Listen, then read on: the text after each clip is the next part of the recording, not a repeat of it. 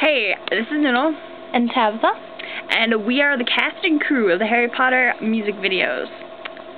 I am a choreographer, and I'm one of the backup dancers. And as you know, I'm the control of the animals, and I also handle the camera and choose the music. So here's a question for Tabitha, since she was the inspirer for this video.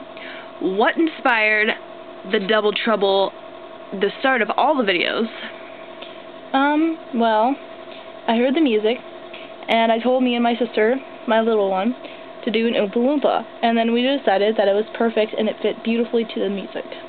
It was quite an inspiration because I just happened to be playing it. We rented the CD from the library, and it was what I was playing at the time. She comes in my room, and they started doing Oompa Loompa, and I said, hey, that really fits with the song. It would be really funny if we did that as a video. And the frog croak at the end is not on the soundtrack. I actually added that in, but don't ask me to do it now because it'll sound really bad. And is there anything else about that video we want to share? Nope. That's all. See ya.